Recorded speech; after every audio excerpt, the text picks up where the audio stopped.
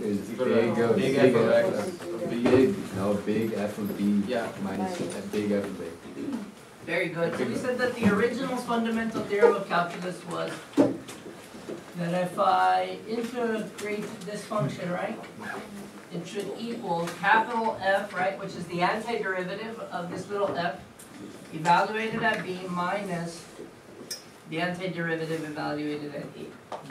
Cool? For the second fundamental theorem of calculus, or the extension to this, what we're going to be looking at is the derivatives of integrals. Okay? And we've done a little bit of that, and we talked about the derivative of the and the integral. What do they do to each other? They cancel each other out, right? Well, most of the problems that we've been working with, on those problems where they're talking about the sand and all that stuff, and then they want to know the rate at which the amount of sand is changing on the beach, and then you had to integrate that integral function. I mean, get the derivative of that integral function that you had. And there was always only one variable at the top. Like it was like from 0 to t, or 1 to t, so on and so forth, right? That variable expression was only a single variable, a single letter. So in those particular cases, what was it that happened when I got the derivative of that integral? What would we be left with? Just whatever the function was, right? Like if we were talking about the rate at which sand is being put on there, and you get the derivative of the integral of that, they would cancel out and you'd just be left with that r function or that s function or whatever the function was. Okay? You're going to notice later on that when we get an integral, and it's not from just a number to a variable like that, sometimes there's integrals where there's two variables on there. Okay? That's not going to be the case to where they just cancel out. We're going to try and discover the second fundamental theorem of calculus before I just spit it out to you. Okay? Sounds good? And the way we're going to do that is by actually figuring out the integral and then taking the derivative of that integral. So they're calling this integral right here capital F of X. Okay? And then they want you to find the derivative of that answer that you give. Cool? So it's going to be a little annoying at first, but you should have a big surprise at the end. So, let's set up the integral. It says it's from 1 to x of this function, 4t minus t squared dt. So, we first have to find the antiderivative and then evaluate it from 1 to x. So, what's the antiderivative of this function? 2t squared, okay, minus 1/3 t to the third, evaluated from 1 to x, yes? Alright, so let's plug in the x, and let's see what we get. So we're going to get 2x to the third minus 1/3 x to the third. Out of that minus, plug in the 1. So that's going to be 2 minus 1/3. 2 minus 1/3 is how many thirds? 5 5/3, right?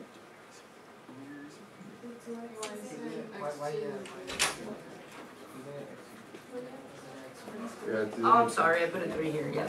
2x squared, yeah, just kidding. You're right, you're right. I was already thinking this third when I was writing that one. Okay, so we get 6/3 minus 1/3, that's 5/3. So we end up with 2x squared minus 1/3 x to the third minus 5/6, yes? And that's this capital F that they wanted us to find. Okay? Now they want us to find the derivative of that function. So technically, are they asking me to get the derivative of this integral? Yeah. Yes. Okay, well if I'm getting the derivative of this integral, it would be like getting the derivative of this, right? Oh yeah, why did I put 6? Yes, because it's 6/3 minus 1/3, that's 5/3, right? Okay, good. Thank you, Luis. So, what would I end up with if I get the derivative of this function? Which would be the same thing as me getting the derivative of this. So now we've got to switch our mind and do derivatives. 4x minus x squared. Does that kind of look similar to what we started off with?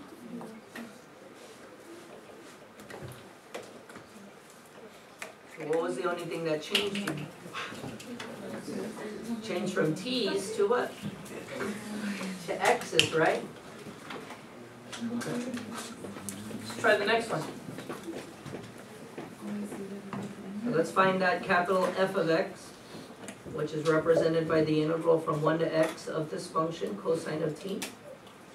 And see if the same thing happens here, as if we just end up with cosine of x. Okay? So what's the antiderivative of cosine? Sine. Evaluated from 1 to x, you need to know them quick.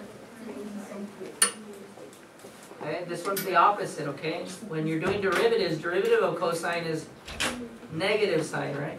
Remember, ask yourself, whose derivative is cosine? Sine. The derivative of sine is cosine. Alright, cool. So what do we get here? Sine of x minus sine of 1. Okay? Sine of 1, what would that be?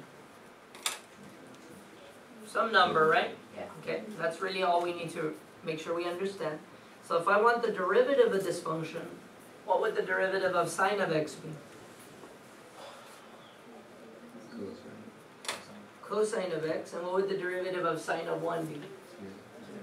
0. Okay, cool. So was the derivative of that function just cosine of x like we thought it would be? Wow. Okay. Let's look at this bottom one now. What changed here? Now we're going from 1 to x squared, right? Okay? So now let's see what happens on this problem, okay? So again, same idea, but now the integral's from 1 to x squared, and now we're integrating t cubed. So what would that give us? What's the antiderivative of this?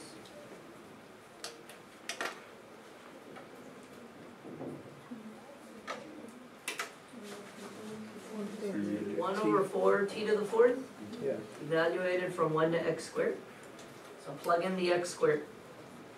So we're going to get 1/4 x squared to the 4th minus 1/4 times 1 to the 4th. Power to a power, what do I do with my powers? So this is really 1/4 x to the what? 8th, right? Minus what? 1/4. Okay. So now let's find the derivative of that function. What would it be?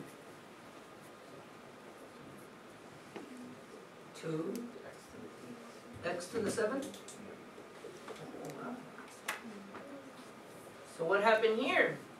Did it work that we just plug in the x? Like it worked on the other ones? What happens if I plug in the x squared? Because isn't that kind of what they were doing up here? Like they plug in the x and they would get this? You think? Let's see. What happens if I plug in the x squared down here? What would that give me? X to the 6th? So I'd have x squared to the 3rd. That gives me x to the 6th. What am I missing in order to get 2x to the 7th? What do I have to multiply this by? 2x? Where do you think they got 2x from? Huh? From the x squared? The derivative of what? Of x squared? Wow. Is that 2x to the 7th? Is that what they're doing up on the top also? Let's see, if I plug in x, what would I get? Cosine of x, and then times the derivative of x, what would the derivative of x be? Oh. Does it work here? Plug in x. 4x minus x squared times the derivative of x. 1. Maybe that's the second fundamental theorem of calculus. Maybe. Maybe. Let's try another one. See what happens there. Because this is getting kind of annoying, right? To have to like actually find the integral and then get the derivative of it. There has to be an easier way, right? Maybe that was it. Alright, so what would this one be? The integral from 1 to x squared of 6 times the square root of t dt. Okay.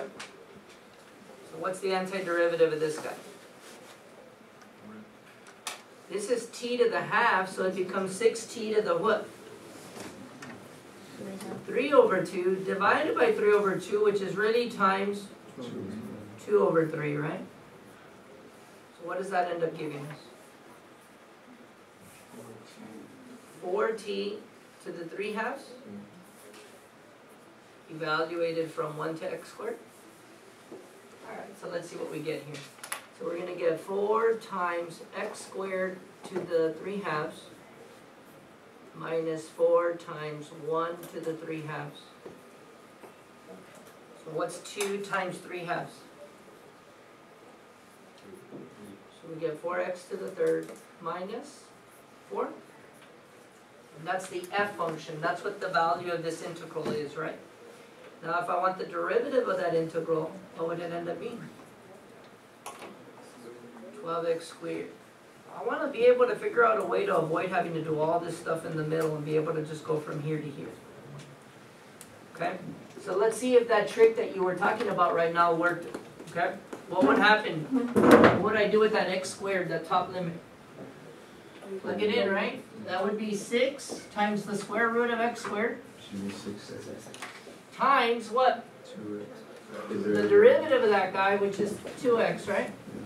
So here this goes away, we get the 6x times the 2x. Does that give us the 12x squared?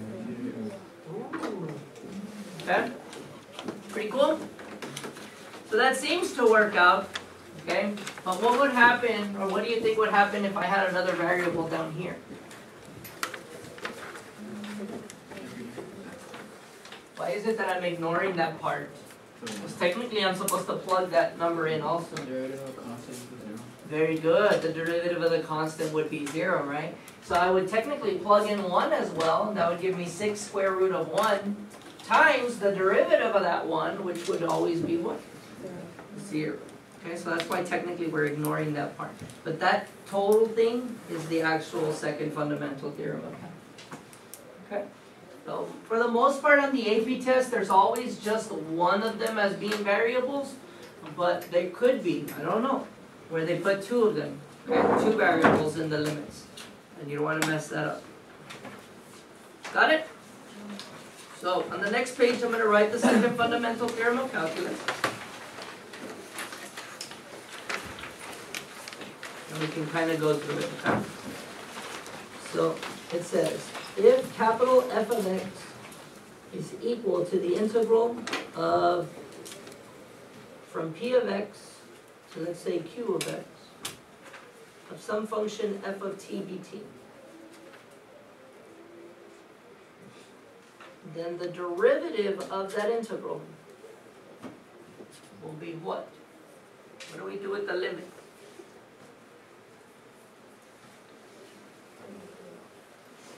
Plug it in, right?